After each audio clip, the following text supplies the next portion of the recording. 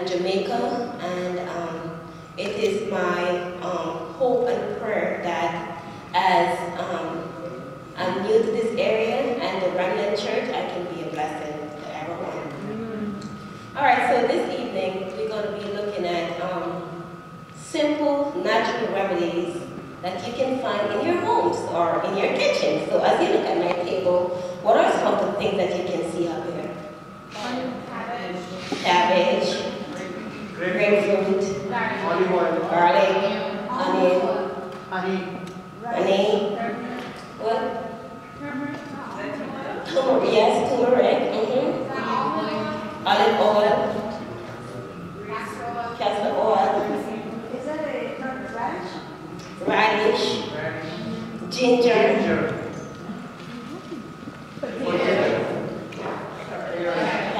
All right, so I'm sure nothing on my table is strange to anyone, right? And so, but before we go further, I'm going to do a prayer again and just kind of set the pace before we get into the presentation.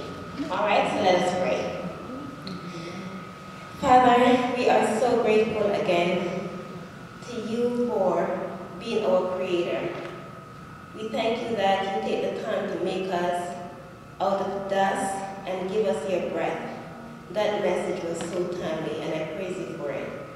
I thank you for your sons and your daughter, and as we gathered here this evening to look at the things that has grown pretty much in the dust, and how we can utilize them to combat diseases and ailments that so oftentimes come up in us, not only us, but family members, friends, and those who are not of our faith.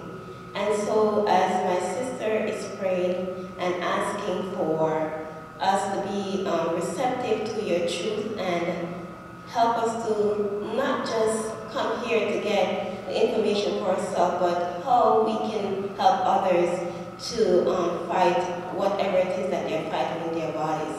So please, Father, give us your Holy Spirit this evening as myself and Janelle work together. We pray, Lord, that you will continue to give us your wisdom so we can impart to others. In Jesus' name, amen. All right, so let me ask a question. What is disease? Anybody? It's not easy. It's not easy. How is it not easy? It's not easy. That's true. Anybody else? Okay. It's a way for the body to try to bring back balance. All right. Yes, sir? That's actually very close to what I was about to say. Okay. But yeah, it's definitely a wake-up call that something or numerous things are out of sync in our bodies and our lifestyle. Okay. Amen. Anybody else? So when you look at the word disease, it says dis-ease. All right, so there is some uneasiness going on in the body, right? And is that a bad thing? Oh, disease is a bad thing, right? No. Well, I beg to differ. Disease is not a bad thing. It is pretty much a way, as my brother in the back says, a wake-up call. Hey, I'm trying to get your attention. Something is going on here. Right? And so, let me ask another question. Let me see the hands of those who drive. Drive a car. Ride a bike. A scooter. Alright, so everybody pretty much knows how to drive a car. So,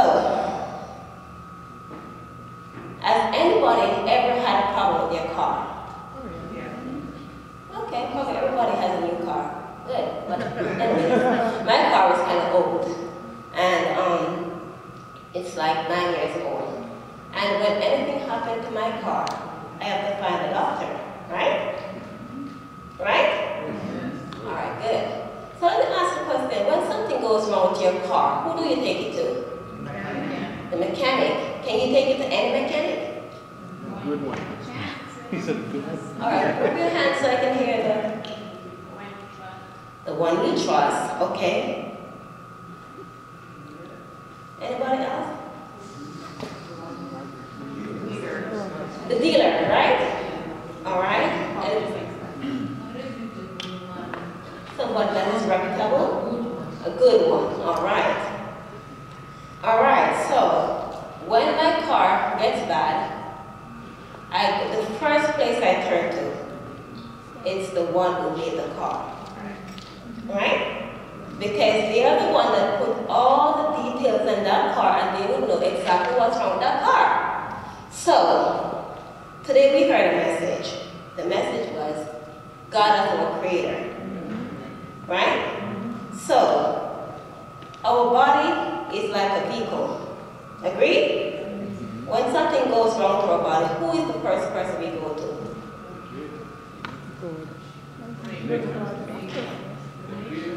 The creator. And I mean, we're just talking, but seriously, when something goes wrong with your body, who is the first person? Is the first person God? Is he the first person most of the time? Come on, let's be real. We go to the doctor, right? Most of us has like a family doctor, and the first thing, man, let's go and check this out because I don't understand this pain, right? But the first person we should go to is who? God, because He's the one that made us. And so when you start feeling sick, the first thing you need to do is what? Pray. You need to pray and ask God to lead you, ask Him what's going on. I'm not saying that the doctors are totally bad. I'm not here saying that, right? Because there comes a place when you need a doctor. But all I'm saying here today is that whenever we get sick or we feel any pain or we see any swelling, anything that is going bad in our body, the first person we need to consult is our Maker. All right, number one. Number two, you say that when we get sick, we should seek help first, right? Yes. And what are you seeking help for? What are you seeking help for? What caused the sickness? No, I mean, like, seriously, when you go to the doctor, why do you go to the doctor? What do you? You're trying to find out what's wrong, right? You want a diagnosis. What about you, sis? Yes, you do. Not just a diagnosis, they want to relief too. You need to ascertain the cause. That's number one. And what does ascertain the cause mean? Find out what is. Find out what's wrong. That's the first step. Then second, after you ascertain the cause, what is the next step? Healing. Healing. What did you say? You try to find a solution? That's the second step? The second thing is to remove the cause. If something is bothering me, if your faucet keeps dripping, do you want to turn it on, or do you want to turn it off or turn it on so it can keep dripping? You want to try to turn it off, right? And so the second thing is to change those things that are causing you to be sick, right? What is number three? Number three, this is the third step when you're sick. Rest. I'm getting somewhere. What? I'm Wrong habit remembering. corrected. Correct the wrong habit. Correct the wrong habit. That's right. You're going to correct the things that are wrong, right? So number one, ascertain the cause. Number two, change course. Number three is to correct those bad habits. And what's number four? Assist nature. This is where you have your natural remedies and your hydrotherapy. So if say for instance somebody in this room is sick and come and say, Sister Corrine, can you tell me what I can do for a toothache? The first thing I'm gonna ask you, what is causing the toothache? Did you just eat some candy? Or did you just eat some ice chip? Right? There has to be something that is causing the problem. right? And so before I can recommend anything, I'm going to try to find out what is the underlying problem. Fair? All right. Here's our inspiration science. I'm going to read this quote to you. And it's taken from Counsels to Health, page 506. As religious aggression subvert the liberties of our nation, those who would stand for freedom of conscience will be placed in unfavorable position. For their own sake, they should, while they have an opportunity, become intelligent in regards to disease, its causes, prevention, and its cure. And those who do this will find a field of labor anywhere. And there will be suffering ones, plenty of them, who will need our help, not only among our own faith, but largely among those who do not know the truth. And so this evening, as we take the time out to share with you some therapies that you can use in your home, you can use with your friends, neighbors, whoever it is, and we're just hoping that it will not just stop here. God is preparing us as a people.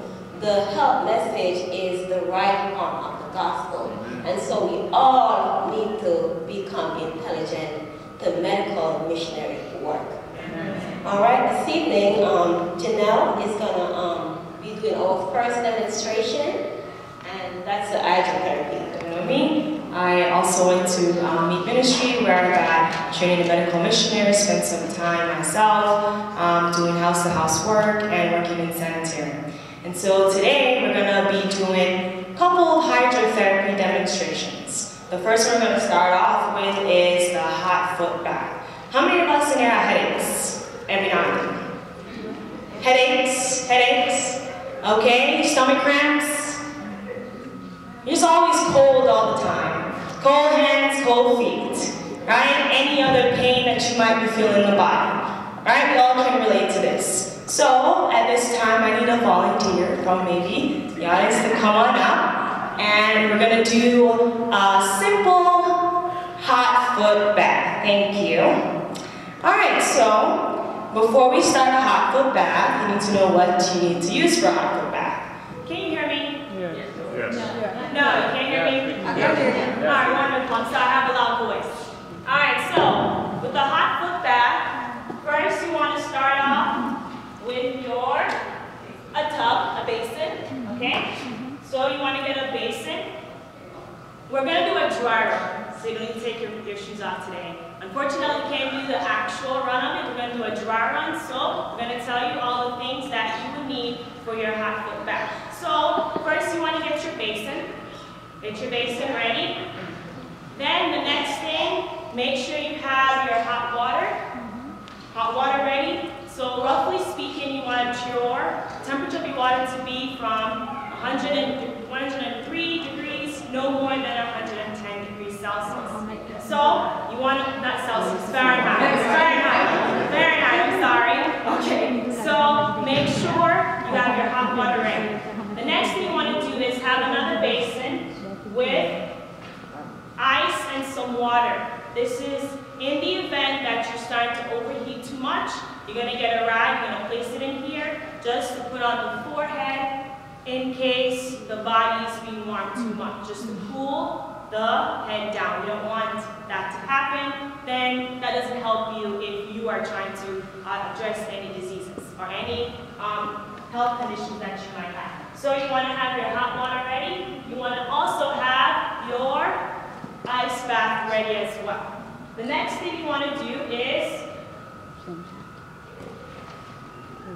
get your rag for the cold, put it in there to start soaking. And the next thing you want to have is just your sheet. Something that is going to wrap all around the body so that we can trap some of that heat in. That way we're not creating a draft. You want to make sure you're able to do this hot foot bath from anywhere from 10 to 30 minutes. So we're going to do a dry run, so yes.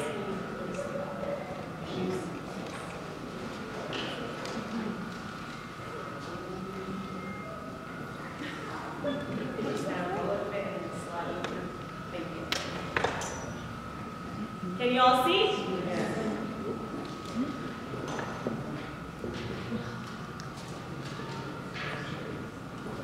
So you can do this to yourself, or if you're helping someone.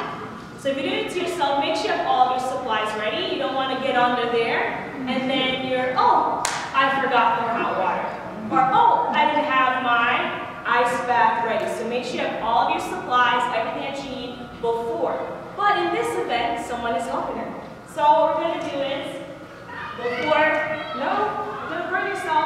All right? So before she puts her foot in, you want to test it out to make sure. And if you don't have a thermometer, they said try using your elbow. You just put your elbow in. If it's too hot, then for sure you cannot tolerate the heat on your foot. Now, when do you think you don't want to do a hot foot bath?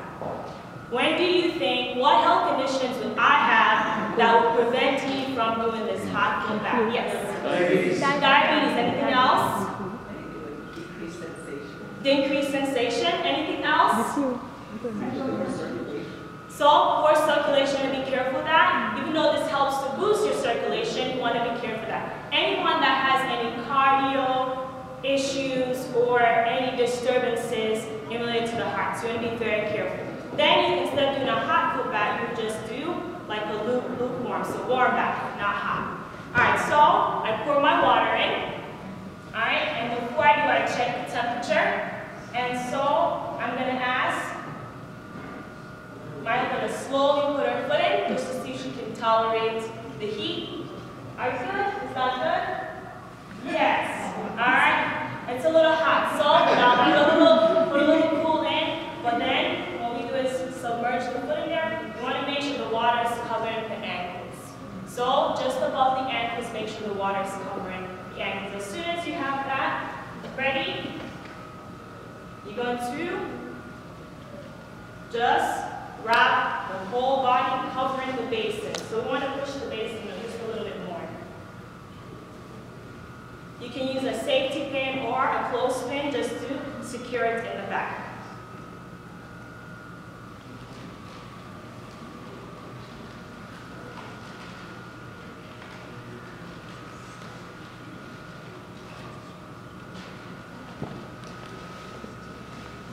And that's basically a hot foot bath. Now you want to leave your person there. You want to stay there from anywhere 10 to 30 minutes. Now what happens during the 10 to 30 minutes, you want to check in with, is the water getting too cool?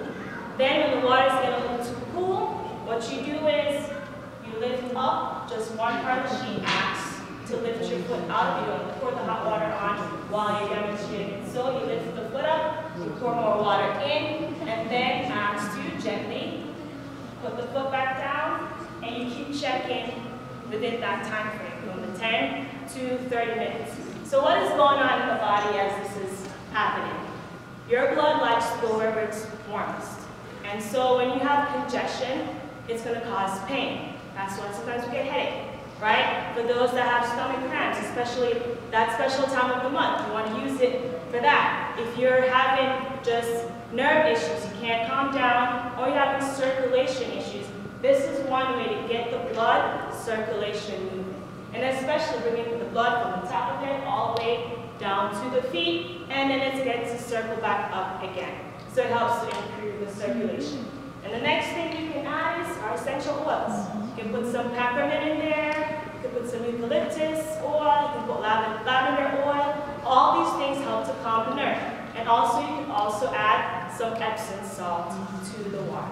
And that's basically a hot foot bath. But most importantly, before we start and after we end, we want to start with prayer and we want to end with prayer. Thanking the Lord for using all of these natural remedies to help and aid heal. Amen. Thank you. Denal? Okay, just one thing before she goes. While you're keeping the, can you hear me? Yes. While you're keeping her the head cool, you want to make sure that she is sipping in the water, right? Because the temperature is going to go up, right? So the water keeps her hydrated.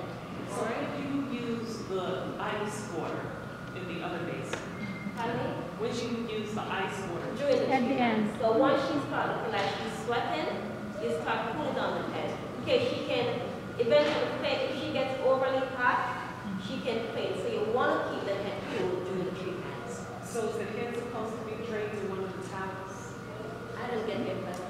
She's asking us the head's supposed to be draped in one of the towels. Not necessarily. You can do it like You this. can. You can do it like this, or you can do it like this.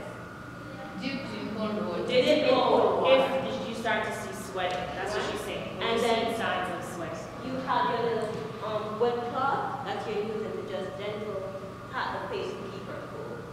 Alright? And this is very good for people who can't sleep. As she says, to calm the nerves. Yes, ma'am? How is this for anxiety if you have the shakes and just have the shakes?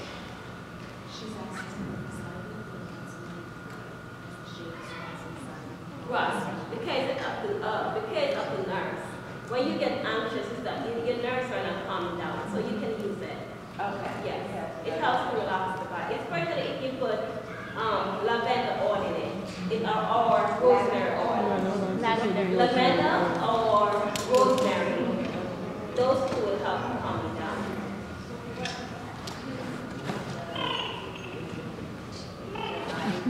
The ice.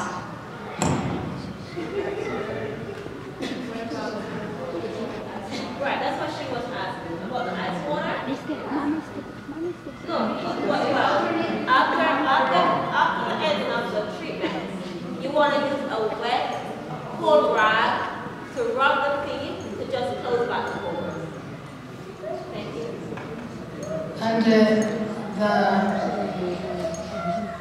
And I've seen I've gone with some people and they usually forget the cold here. So don't you think it's important that the moment the feet go down, we place the cold here? So that it is not forgotten, because it can bring bad effects. That as the heat goes on, the cold is here. It is very important that while you do the treatment, especially the hot treatments, you're checking the temperature. Because as long as you keep because say for instance, a person's temperature is it just remains at 97 degrees or 98. There really is no need for the cold, right? The cold is just pretty much in event.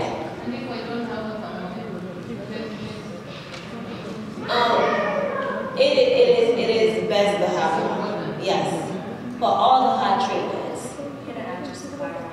Now, when you're doing the hot foot bath, having the pool on the head, it's not like it's the whole body being warmed at the same time, where we want to be careful to put the cool rag on. It's just the feet. Now, when we demonstrate something later on, we'll show how when we're using a treatment where the whole body is being warmed, like heat is going everywhere and not just in a localized area, then of course making sure the hydration is there, water is there, making sure that the immediate, right, you want to make sure you have those things. But in the event of hot foot bath, it's not as aggressive as you would do heating the whole body at one time.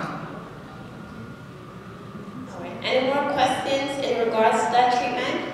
With the aroma part of it, you said like peppermint or some other oil, essential oil. Is that just for aromatherapy, or does that do something actually making contact with the skin?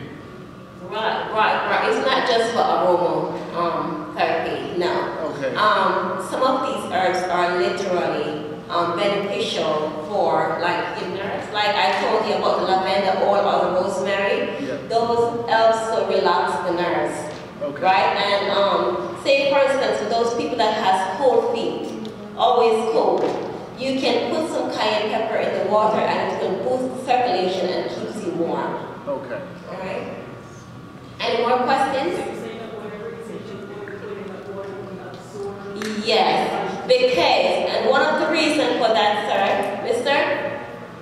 Yes. One of the reasons for the essential oils, right? If you know, the bottom of the feet has the biggest pores. Really? Right. And so whenever you put anything through the bottom of the feet, it pretty much absorbs in all the body. And that is why inspiration encourages us to cover our feet because there's where you have the biggest pores in your body. Okay. And you lose most of your body temperature through your feet. Yes. So it is for headache and what else? Headache, people who have difficult sleeping, pelvic pain, and Different congestion. right, any kind of congestion. All right. Any more questions before we move on? All right. How often should we do it? Or Well, if you have to be doing this more than one time a week, then you want to check out what's going on with me, you know. For you to be constantly having an headache or congestion in my head, it can be a sinus headache. So you might need to check to see if you're eating something that is triggered off, you know, or it might be that you're dehydrated. Because remember, natural remedy is the last thing, right? It's not about, oh, something is happening to me, I'm going to run to natural remedy. Ascertain your cause first, so you don't have to be doing active bath every day. What is the suggested duration? 10 to 30 minutes a time, each time you do it. Okay. All right? We're going to move on to the next treatment. Thank you, my sister.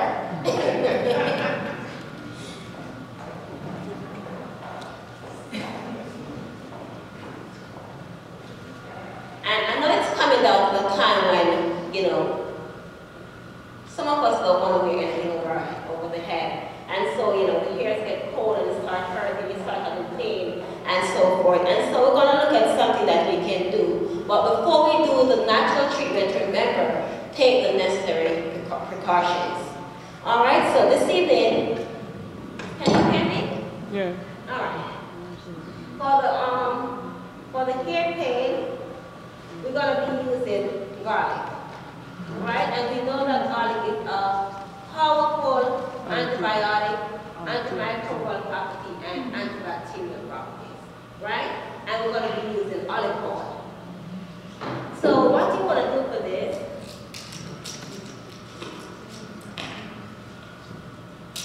we have about 4 cloves of garlic. Right? It's 4 cloves of garlic. And we're going to mince them.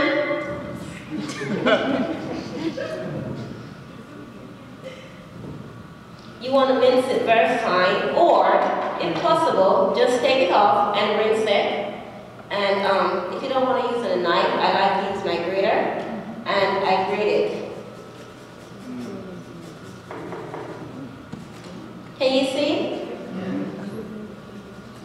All right. And I'm just going to do one for demonstration purposes, right? And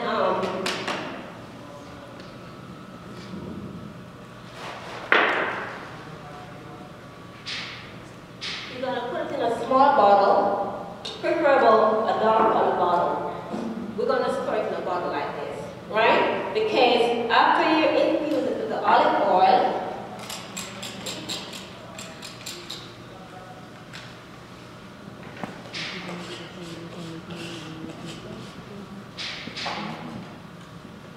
so you're going to put it in a container like this, right? And then you put some olive oil over it.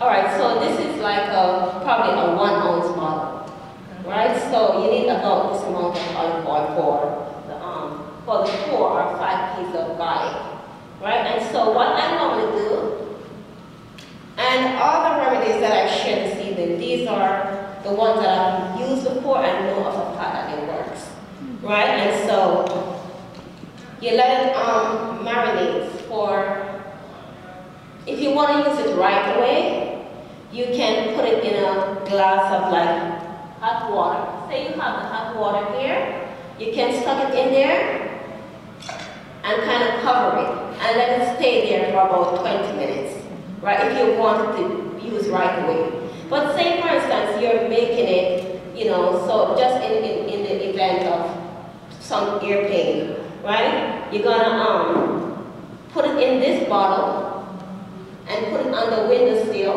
where it can find the sunshine, and it will stay there and draw the garlic. The oil will pour the garlic into it, right? And then you can use it. You can use it for the pain in your hair. So you drop like 2 drops when you have the pain, right? And you can store it in the fridge. You don't have to strain it. For some people, they want to strain it. You can also blend it, right? And put it and store it in the fridge. And after you do that, then you want to use some onions. Because what onion does, onion has drying properties, and it is very good for inflammation. So what you can do when you put the oil in is slice some onions.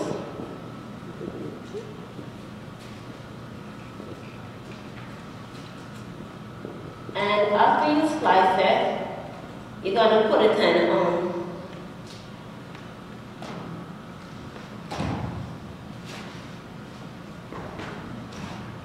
you can use paper towel, or you can use a cheesecloth, right? So you're going to line them.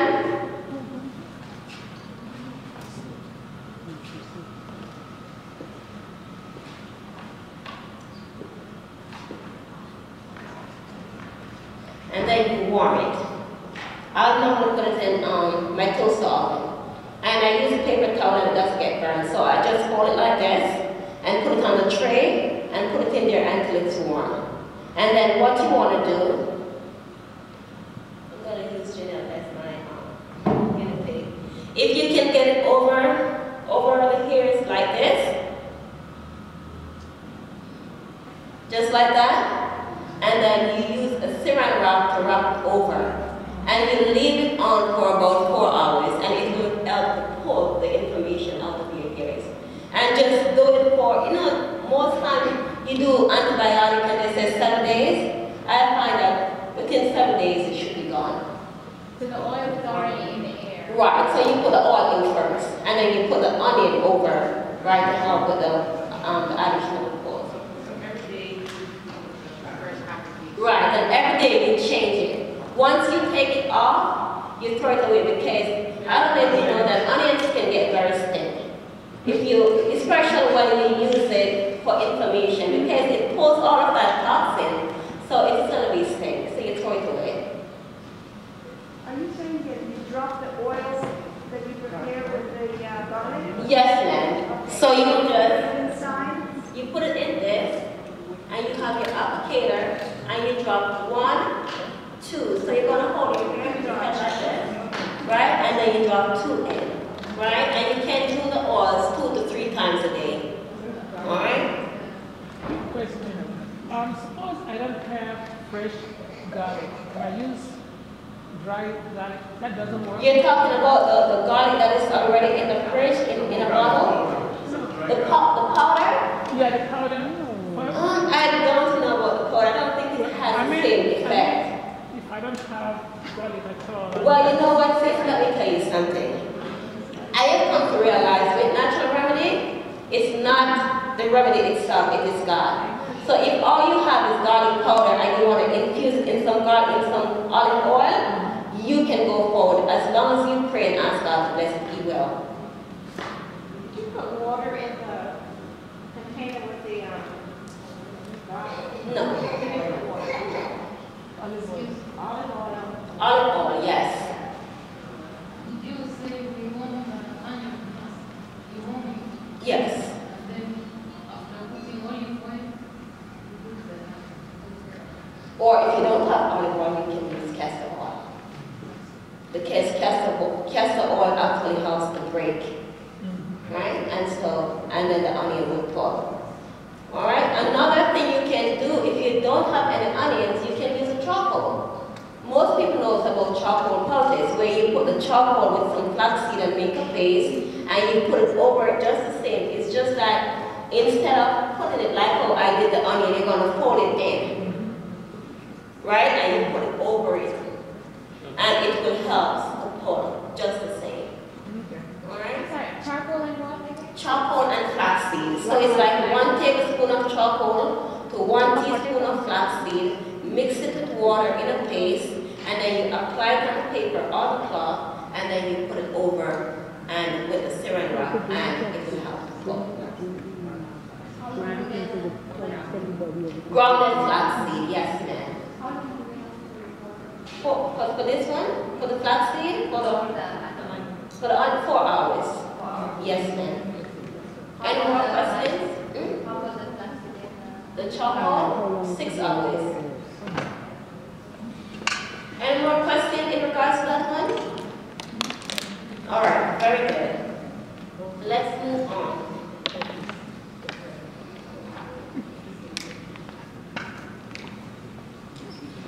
All right, so now we're going to be doing a cough syrup. And it's a time of year when it's very cold and most people are coming out with a cold or, water flu or something. So we have different ones, and I'm going to demonstrate 2. All right, for Nature's cough syrup, these are the ingredients that you're going to need.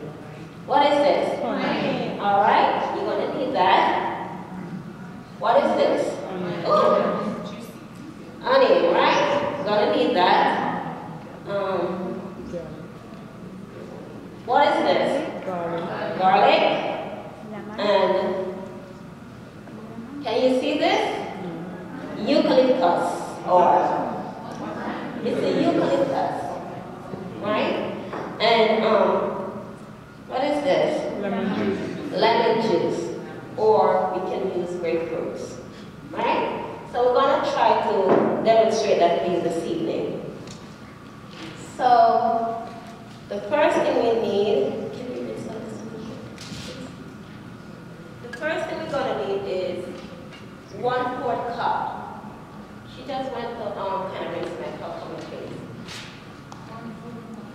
1/4. A quarter cup. Right? And we're going to need a small, normally you do a small onion, but I didn't get a small onion, so what I do is,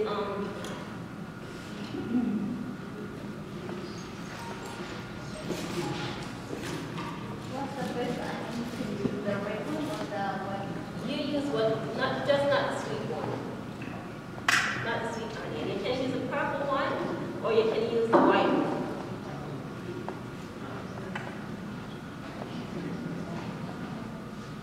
All right, so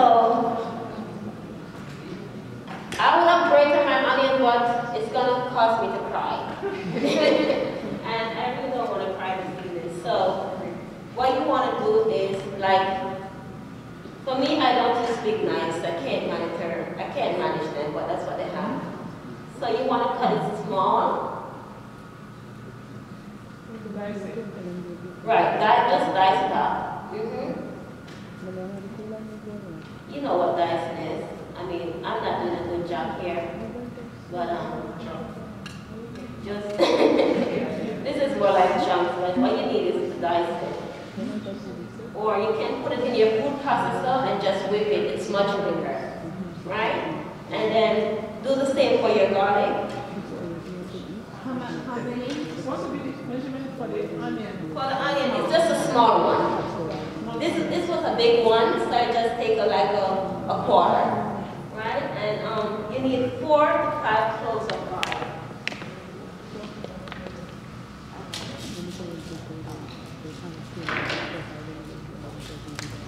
And there's a very easy way to do garlic for those who don't know how to shell garlic fast.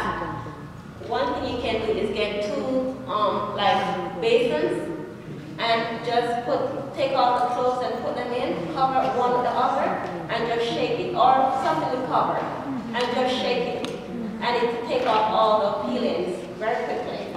That's an easy way to shell your garlic.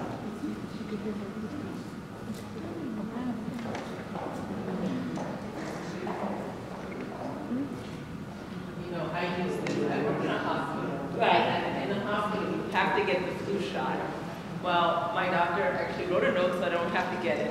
And, because of the patients that are in the hospital have the flu, I religiously I would pray to God and say, Lord, help me not to forget to take my flu shot. I would take it in the morning, I would take it at lunchtime, and I would take it in the evening. And for the last 6 years, I haven't had the flu shot. People around me that work with me have gotten the flu shot and gotten the flu, and I have not. So I praise God for that. It also works. All right, so I'm putting everything in my cup.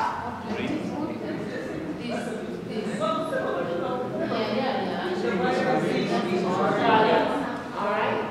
So we have onions and garlic, right?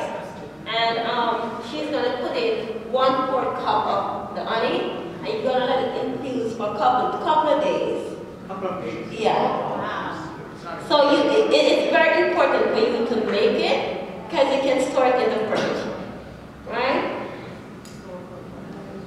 So that's like 1/4.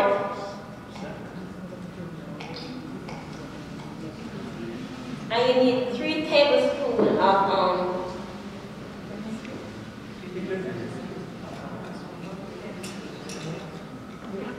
3 tablespoons of lemon juice.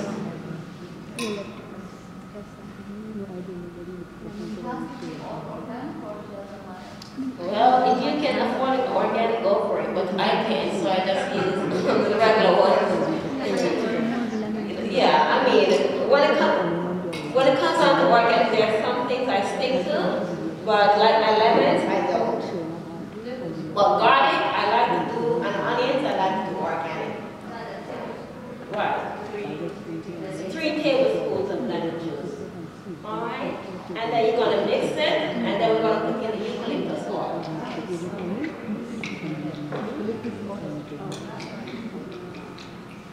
You're going to put 10 drops of eucalyptus oil. If you don't have the lemon juice, you can also use a grapefruit. 10.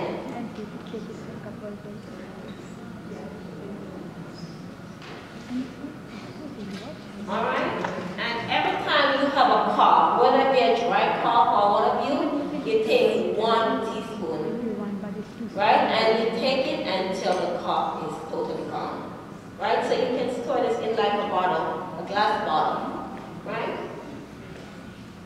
Any question in regards to this? The cough syrup? How much garlic? 4 to 5 cloves. Thank you. This can stay in the fridge for years. I'm not serious. Oh, but I'm sure it's not going to stay so long, because if you have a cough, by the time the cough is finished, this is gone. Because no, just do the syrup. That's why it's better to grate it. All right. So one thing you realize with onions. I say it's always better to grate it. She do it, cut it up home, but from what I was, it's better to grate it, so it will be easier to absorb. Okay.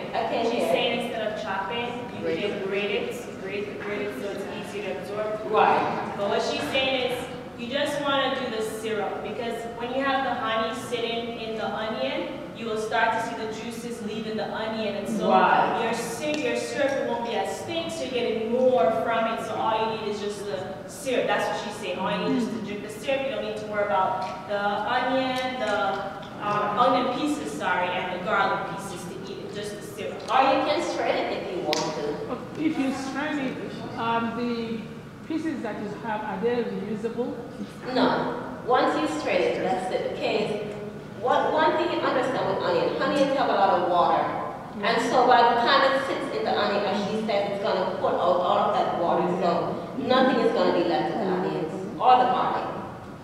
What about putting it in the food processor? And yes, that's what I was saying. So you eat everything and not. Well, if you want to eat everything, I mean, it's for the cough, remember. Right? And so, I mean, I wouldn't recommend you to eat everything. Say, for instance, you start coughing like 2 hours after you finish eating your meal. And you go and you take up 1 lump of this. It's going to start all the digestive process, so it's best for you to use the liquid. Alright? So none of the solids. And then you store this in a bottle and put it in your fridge and take it out when you're ready to use it. Any questions on that one? How many times can you take that? 3 times a day. Or you can take take it as often as you're coughing, because sometimes you have aggressive cough, and you need to take it more regularly. So, but I would say 3 times. So how long does it last before it could get rancid or? It doesn't really get rancid as long as you keep it in the fridge. Well, if you left the onion in it, onions go bad. So unless No, it's not the onion in there. Because remember, onion is going to use a preservative. It's not going to get bad. Or if you don't want to do that, you can strain it after a couple of days. I've had mine in the fridge for months, and it was still good. And it was good. Yeah, I had mine for months. Yes. You're sick already, so you don't want to burden the digestive system with more food, more things to digest. So like she says, you just drink the liquid from it. And if you're only making for one sickness, don't make for the next month, it doesn't matter. It's easy to make. And you don't even have to strain it out if you don't want to. Just take the liquid from the top. It's simple.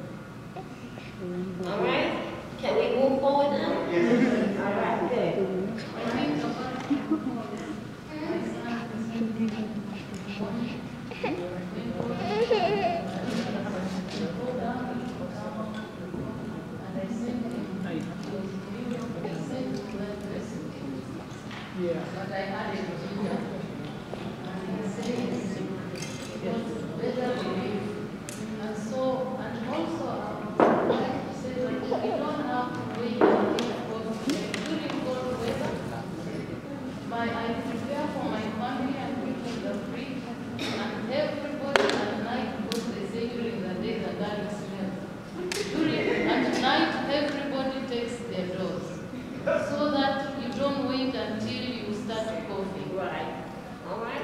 Alright, so the next one, we're going to go to the throat. What about a sore throat? What can we do for a sore throat? Anybody?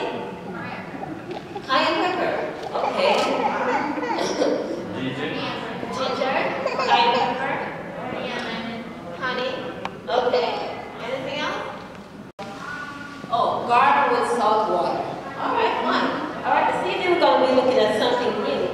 Most people don't know about this one. Alright, and so we're going to be using carrots. So what you want to do,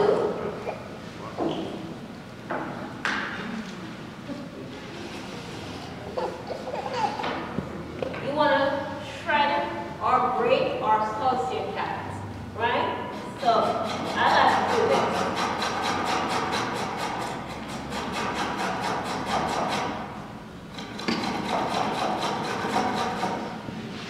That should be enough. So if you have a sore throat, it's more likely to be that you're coming down with the virus, right? And so what you want to do for the sore throat is get your carrots and grate it, pulse it, whip it, whatever you want to do with it, as long as you can get it workable, right? And then you can put a little bit of olive oil or castor oil, just a little bit. I use like a teaspoon, right? And then ginger. So I grate my ginger in it.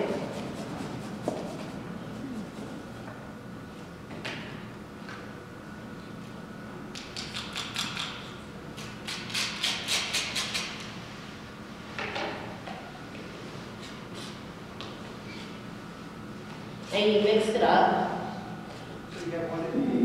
So it's ginger, carrot, and a little oil.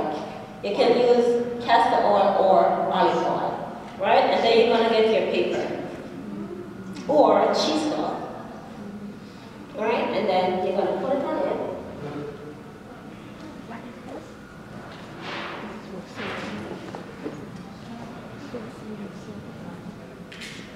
And I'm going to tell you something else about carrot as soon as I'm finished with this.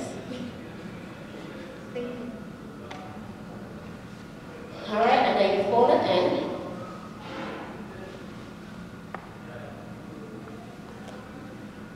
And you see it's going to soak through. And then you're going to put it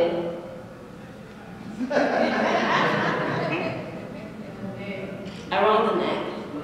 And then you're going to use the extra piece to wrap around it.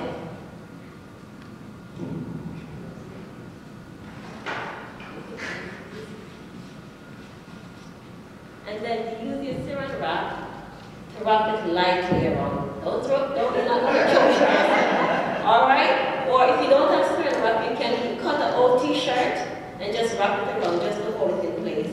And this can stay in overnight. Right? Another thing that you can use it's the carrot poultice, right? Say for instance a person has breast cancer, and this is where it gets a little bit more sticky. A person has breast cancer, and the breast is very swollen, absorbing a lot of water. What you can do is get the same carrots, right? And I'm going to grate a piece of potato with it. Potato? Irish potato, white potato, right? So we have the Irish potato and the carrots.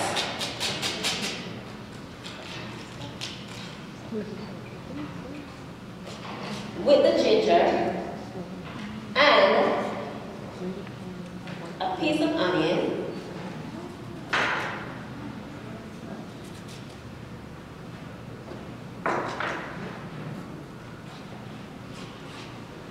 And you use castor oil instead of olive oil. Castor oil with a little frankincense oil. And you're going to put it over the breast and let it stay overnight. And it's going to pull all of that fluid out. One thing with carrot is used to stimulate the lymph glands. And so what it will do is stimulate those glands to open, and then it's going to help all the fluids.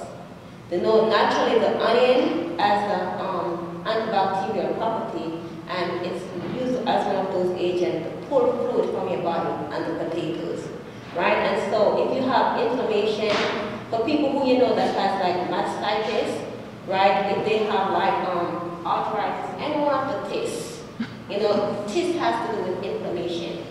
So anybody you know that has any one of those tests, you can use this poultice and use the pulse. Right? What was the last thing you put in? What was the last thing you put in? Oh, the onions.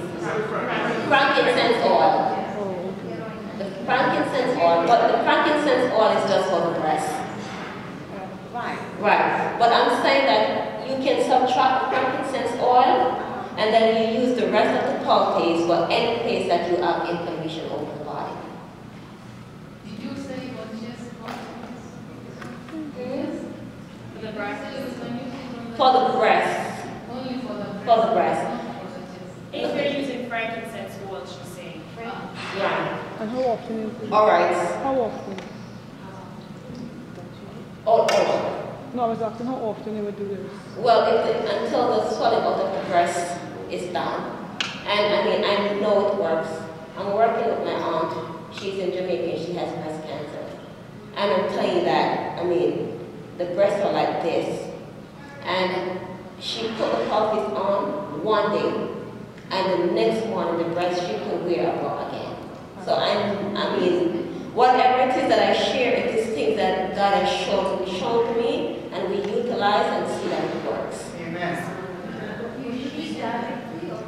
No, the garlic will burn. I don't use garlic in this one. With a cloth? You can use a cloth. Or, another thing you can do is put it on the cabbage leaf. The cabbage leaf even get better. So I can put everything in my cabbage leaf, right? Put everything in my cabbage leaf, and then I put it over the breast, right? And then I wrap it with some paper towel just to absorb the excess water, or a cheesecloth, and then you wrap the plastic around it. Alright? And it will help to I pull. have a testimony with cabbage leaf. Years ago. Oh, sorry. I have a testimony with cabbage leaf. Years ago when I was in Tennessee, I got stung by a wasp. And immediately, I got stung twice. stung me and the other one afterwards. And I went straight to the kitchen. I took some charcoal, that didn't work. And then I was just getting very itchy all over. I was having a terrible allergic reaction where I was rushed to the hospital. Almost my throat could have closed up. And then I, received some medications from them. And then when I went back to where I was, my hand the next day was really swollen, very swollen. I looked like Popeye, the sailor man, like the hand was really big. And then after doing charcoal poultice, that didn't work so well. And one day, just doing the cabbage poultice, my hand went back to normal the next day. It pulled all that fluid out. So I'm a testimony to cabbage poultice. I had it on for the whole night.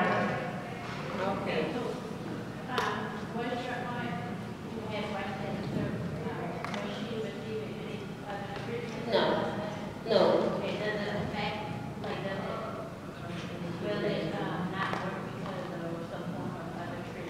Like you're talking about like chemotherapy and stuff? Yeah, and I have a neighbor who had cancer. And she's became, cancer. She's willing to try anything all on the Well, if she's willing to try anything, it needs to start with God's plan, not cabbage leaves. Right. So it's a total healing and restoration program that she needs. And I'm just saying for the cabbage leaf or the onions or whatever, that is for people who has inflammation in the breast, right? So if the breast is swollen or painful, you can use these, right? That's just to kind of relieve the symptoms, right? And for inflammation, right? In regards to since we're still on the cabbage leaves, the cabbage leaves can also be used for inflammation. People who has arthritis or any sort of pain anywhere, you heard our testimonies. You can pound the leaves to release the substance from the cabbage. Use a rolling pin, or you can just use a knife and just pound it. You can take out this part of it, right? And just pound it, pound it, pound it.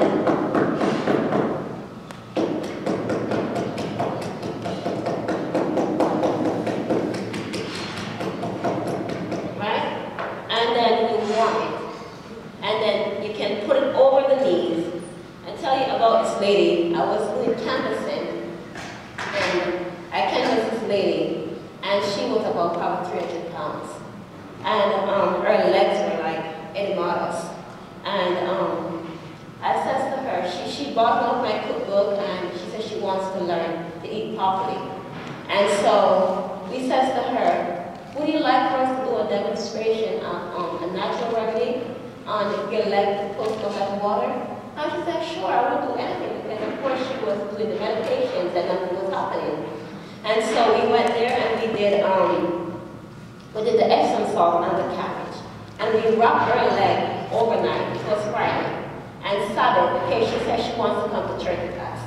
And so on Sabbath when we went to pick her up, her leg was all gone down. And she was so happy, right? And she went to church with us, and we want to follow up, but this work keep you just going like this.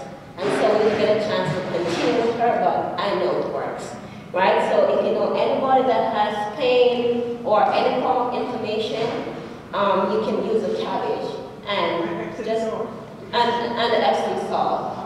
Hold on, sis. One more thing with the cabbage leaf, you can actually make that same charcoal poultice with the flaxseed, and you're gonna take a little bit of the charcoal and you're going to put it in the cabbage, just pour it into the cabbage. And if you have a toothache, you stick it where you have the toothache, and it will help to pull that inflammation out. Right? So that's another way you can use it. Is that also good for like nerves, like that sciatic nerve? I've never really tried it with that. I've never tried it with that, so I can't say. I know it's very good for any inflammation pain. Yes. Any other questions?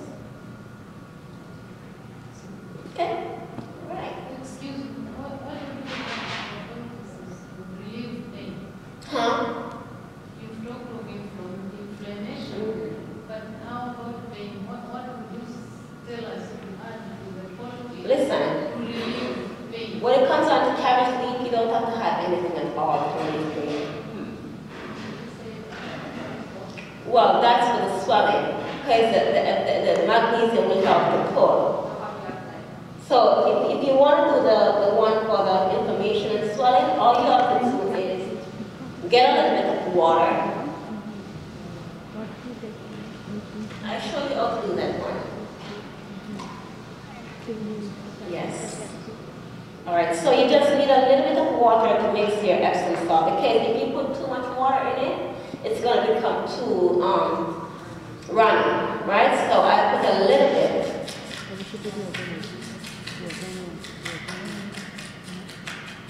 And that will be your consistency.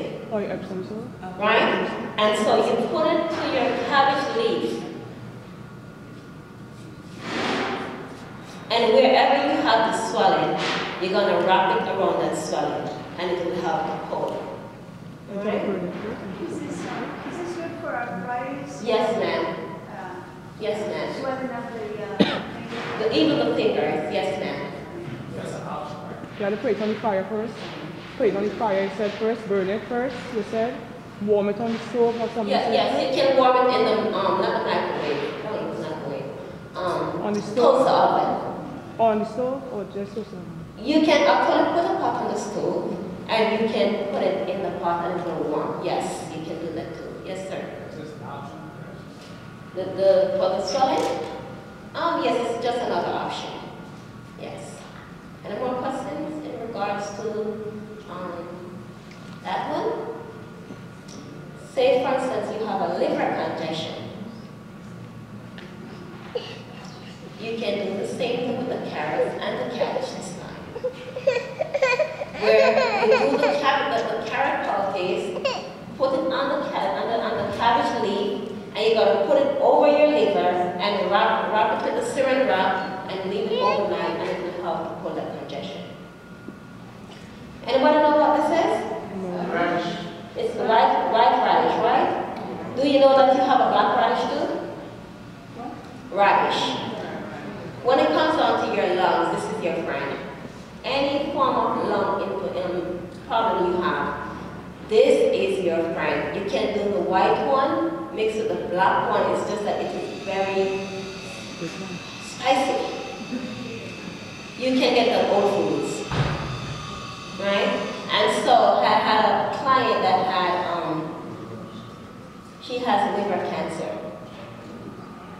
And it has spread around the body.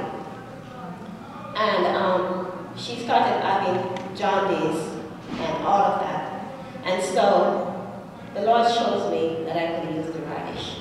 And so I got the black radish and the white radish and some other stuff. And I extract the juice from it. And it was very harsh. But so you have to keep it like in small proportion. I mixed it with and I did mix it with a little bit of cayenne pepper in spite of the fact that it was so hot. Right? And and a little ginger and a little garlic. Right? I'll still get to that. And I started giving that to her. And I tell you, I know it's the power of God. It helps to pull the jaundice out of her body. Jaundice. Because she was having liver cancer. So what it actually does, it helps to stimulate the gallbladder, right? And create a route for it to leave the body, right? And so in regards to the lungs, right, you can use, where's my honey? 2 ounces of honey, 1 ounce of radish. So you have to extract the juice. So you want the white radish and the black radish. No, I wouldn't blend it. If you have a juice extract the juice because it's much more potent, right? And it has a tendency, I wouldn't blend it. I wouldn't blend it because I think it has a tendency to spoil quick. But when you extract the juice, I find that it stays longer, right? And so I extract the juices and I put 3 ounces of fresh turmeric, 1 ounce of ginger, I've never used I never used a powder, but if that's all you have, go for it. I like to use the fresh turmeric. 3 ounces of turmeric. Are you talking about juice? Turmeric juice? Right, juice. You juice it. And then you juice the grapefruit because you need like 4 ounces of grapefruit juice. Or you can use 2 ounces of grapefruit juice and 2 ounces of lemon juice. Right? And then after which, you want to put 4 cloves of garlic. The garlic is the last thing you put in. You're going to blend everything together now with the juices with the garlic, and then you strain it. And then you're going to give the person that for the lung. That will help the lung. If you have bronchitis, if you have asthma, any one of the lung problems, this will help a lot. And remember, there's no power in these stuff now. The power comes from God, but when you pray over it, God promised that He will do what He wants to do. All right? 1 ounce of each. Yes. Yes. Just one. Right. No. Because it's 2 different radish. Right. 4. Then you blend the garlic and then you strain it. Oh, 1 teaspoon. 1 teaspoon for how long? Teaspoon. Twice a day. Twice a day, 1 teaspoon. All right. Any other questions as it relates to our natural remedies? Yeah, is that for cough also? Yes, you can use it for cough. You can use it for flu. You can use it for asthma. Well, any one of the respiratory problems, it helps. No, the recipe that I just gave you for the lungs. For the lungs. Flu elixir or anything respiratory lung. Is it good enough to use the white radish rather than the black one? You can use any one of them, whatever you can get. Some people can't get the black ones, so you can use the white ones. The same remedy for your liver. Any other questions? The same remedy will use for the liver, the toxification of the liver. Right, the radish can be used for the liver too. But not the recipe, just the radish. You can use the recipe for the liver too. How about the radish? But the only thing about this recipe, if it's cancer, no, I don't, because I have the honey in it. Oh, okay. Right. I'm not sure about the red radish.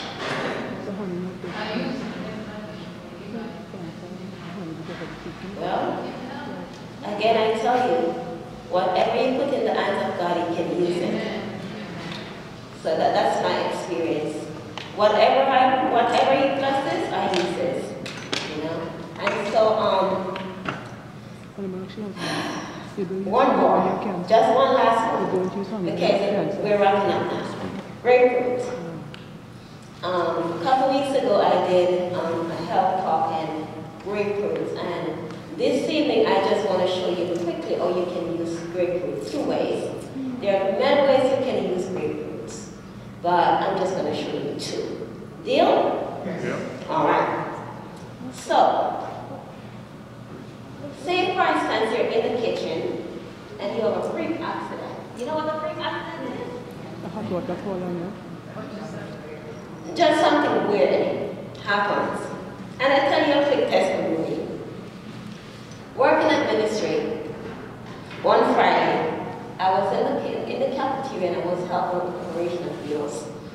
And the cereal wrap, it was on the table and it was in the box. And so it was falling off the table and I tried to catch it. And the serrated hedge chopping from here to here. And I mean, it was so deep, it got to my nerve. I had to really go to the hospital to get it fixed up. But when that happened, my husband was there, and all I could say, help. And he was so frightened. I said, get the cayenne pepper. But he didn't get, I don't even know if he got the But then I called for my spiritual mom, and she got the cayenne pepper and she poured it in it, right? Because what are we trying to do? We're trying to stop the bleeding because it cuts so deep. I mean, all my vital signs started dropping, and I was losing so much blood. And so she ran in, and she says, "Give me a grapefruit." And she took the grapefruit, and she got out a piece of it quickly, and mixed it with the cayenne pepper and used it to wrap his arm. What did the grapefruit do? The grapefruit helped to close it, close it in. And the cayenne pepper tried to stop the bleeding. No, I'm going to show you. So all she did, she used a small piece of grapefruit, and give me a piece of paper.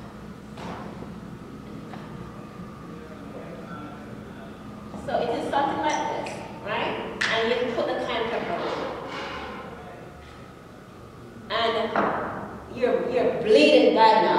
You're just gonna put it right where you're bleeding, right? And the grapefruit is gonna help to close it in, so it doesn't open up too wide, and the cayenne pepper is gonna slow down the bleeding. And in the meantime, you wanna hold your hand above your heart to slow down the bleeding, right? And by the time I got to the hospital, they were like, what's all this? So, you know, we got an opportunity to tell them about God's natural remedy. And even though I had to get some stitches in it, it really did work. And I'll give you one more quick experience with this same thing. I know the Lord blesses it. I was working with a client and she has colon cancer. And the cancer were coming through out of the skin, you know, through the rectum. And she was bleeding, and she decided she doesn't want to go to the hospital. And I was using the ozone treatment to pretty much send oxygen to her, but it wasn't really stopping. It's like the oxygen was even speeding up the blood flow. And so my helper was with me, and I said to her, "Get me some grapefruit and get me some cayenne pepper." And this is weird. Who wants to put cayenne pepper in their rectum? But she says to me, "You don't have anything else that you want to do?" And I said, "Of course I have something else." I said, "I'm going to do the grapefruit and the cayenne pepper." And believe you me, I mixed the cayenne pepper with the grapefruit and I stuck it in the rectum, and that's what helped the bleeding to stop. Right? And so I know by God's grace it helps. Huh? She didn't care at that point. All we wanted the bleeding to do was to stop. Right? And so, I mean, when you're in a situation, you're not going to think about these little pain. You know, you're going to look at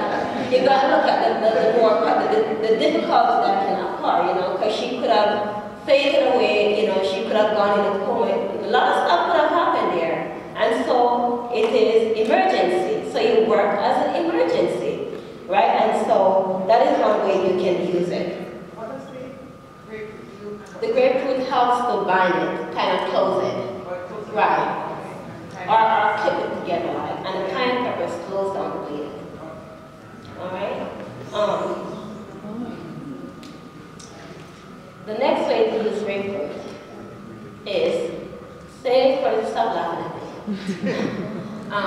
Another way is for inflammation. Some people have bad inflammation in their knees because of arthritis, right?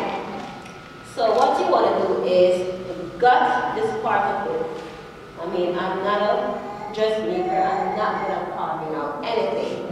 And so you want to take this part out and you want to mix it with some Epsom salt, right?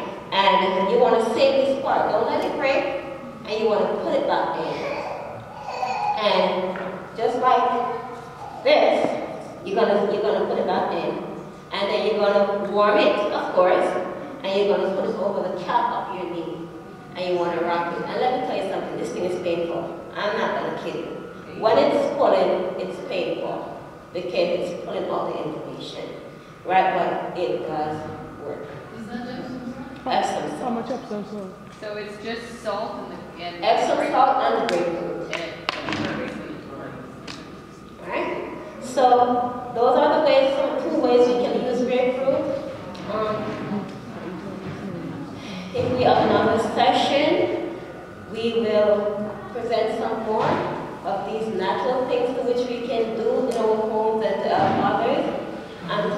is an amazing God, right? And He has given all of these little things to us for our benefit. He knows that we would have deviated from His heart, and He knows that we would need these things.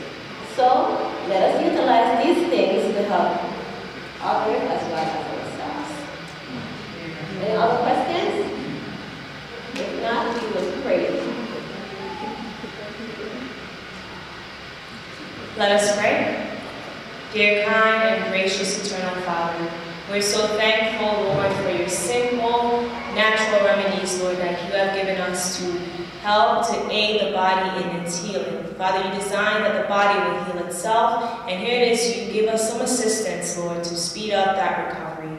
Lord, we know there's no power in any of these things that we have done today, but the power that you will give it, Lord, to heal our bodies. So, Lord, we're just so thankful for this information, and as the prayer request was at the beginning, that we may receive great wisdom, Lord, in how to administer natural remedies, Lord, to help ourselves, to help others, and to be a wonderful ministry and a witness to others that we come in contact with. So, Lord, we're so thankful for the Holy Spirit's leading today, and we're so thankful for our dear Sister Corrine, who was volunteered, Lord, and was used by you in a very special way to bless others. So, Lord, we ask now that as the Sabbath hours are still here, we ask, Father, that we may continue to glorify your name, and that the blessing that the Sabbath holds, Lord, may continue to be ours. Bless and strengthen us now, is our prayer in Jesus' precious name. Amen.